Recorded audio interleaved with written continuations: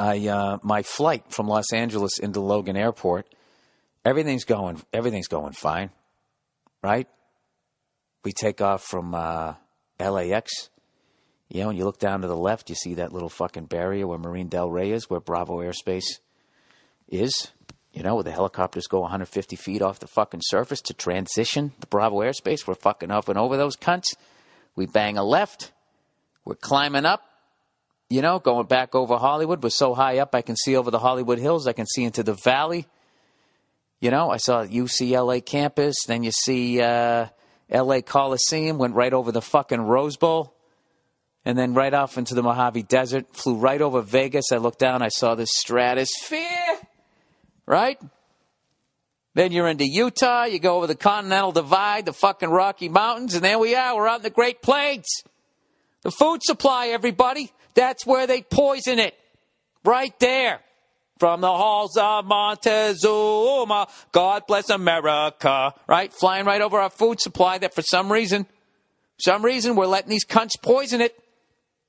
Right? For some reason we're going after the terrorists over there, but the fucking ones in the suits over here, it's okay. It's okay. Spray the big casino all over it. Keep the bugs off it. Fantastic. Just rinse it under a faucet. You'll be fine. Anyways, hey, feed that cow some more cow. Cut the beaks off them. So you fly over that shit, right? Then, I don't know, by then the sun started going down and everything was fine. And, I was working on writing some stuff. And I was shooting the shit with this guy. And he was telling me he's got this room. He's got a garage, right, with a room over it, which is my dream fucking house, man. I always wanted to have an old house with a detached garage with a room over it. I already told you this shit. I turned the upstairs into a drum room / cigar bar / hooker lounge / sports bar, like every man wants, right?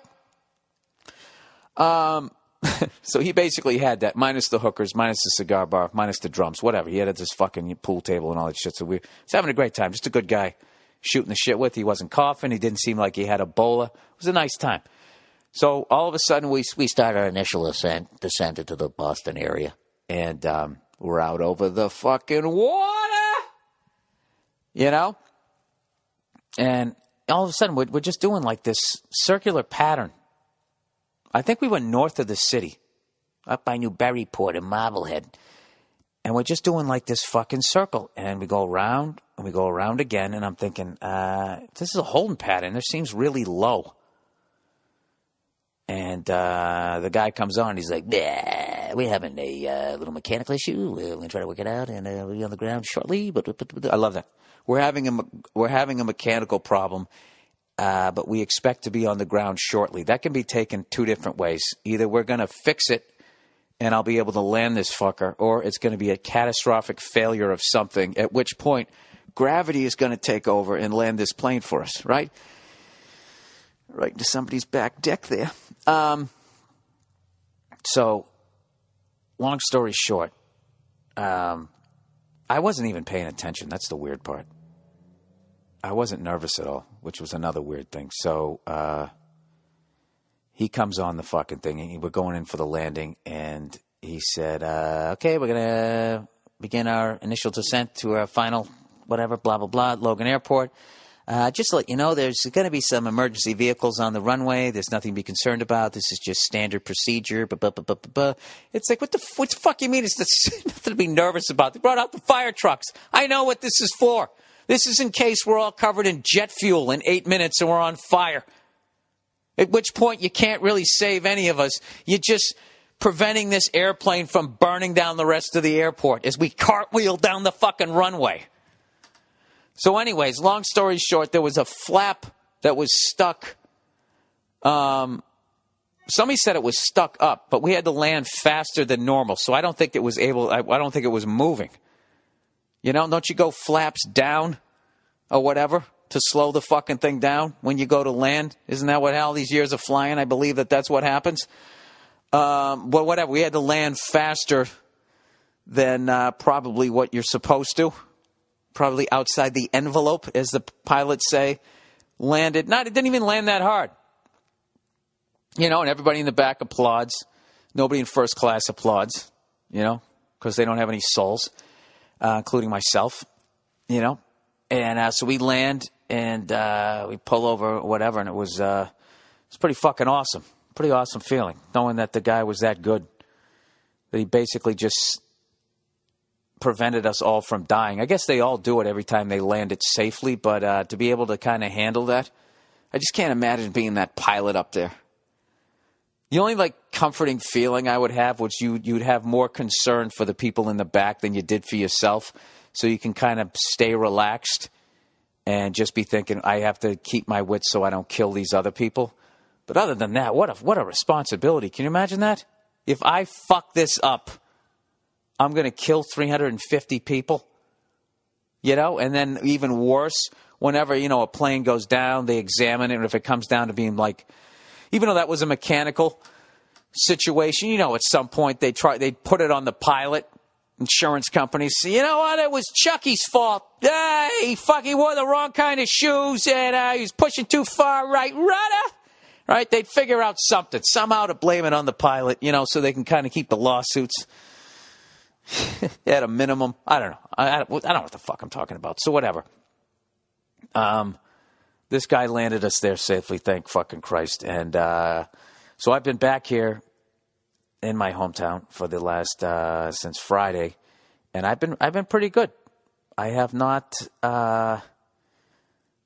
hit one of my old eating haunts because I put on a little bit of fucking weight there as I was sitting in the writer's room writing F is for Family, or pitching jokes as the writers write it. And, you know the deal. I get 5'10" outside the fucking zone, and I stand in the mirror and I fat shame myself. I give myself a little fucking halftime speech, what the fuck was that today? And then I get myself back on the stick. So I'm telling you, all this shit that I say, despite the fact I don't know anything about nutrition, or I know very little, I'm telling you, my tricks fucking work. When you just can't stop yourself and you want to eat a large pizza and you fucking know it and you shouldn't. You're actually stepping outside the craving. To be like, dude, what the fuck are you doing? Do not shove that fucking wheel of shit down your throat. Walk away. All right? Drop the fork and walk away. Right? You know it. You know what you're supposed to do, but you can't, that craving, that sugar, salt, fucking craving, it's like you're not even controlling your body. You walk over there. That's when you just have to fucking override it with common sense and order a fucking salad as quickly as possible. Shove that down your fucking throat, and not immediately, take about 5 minutes. Your levels, whatever that is, that craving levels off because you're full. Fills you up. And then you look at that pizza and you go, what the fuck was I thinking? Why the hell would I ever do that? So I did that to myself. I made a game plan before I even left. I went to the airport and they had one place you could actually get a salad, right? And I fucking shoved that down my throat before I got on the plane. And then I got on the plane and then I was fine. And I had a banana for the flight, shoved that down my throat. I kept pounding the waters to keep the stomach full. And at one point, I had to give in. I got a fucking whiskey. And then that was it. I was like, all right, I did a great fucking job. And then all of a sudden, the plane broke. And I was like, fuck, I should have got the sundae. Hey, is it too late to order some food? Keep the drinks coming there, sweetheart. Whatever. We ended up fucking landing safely. And I'm back on the stick.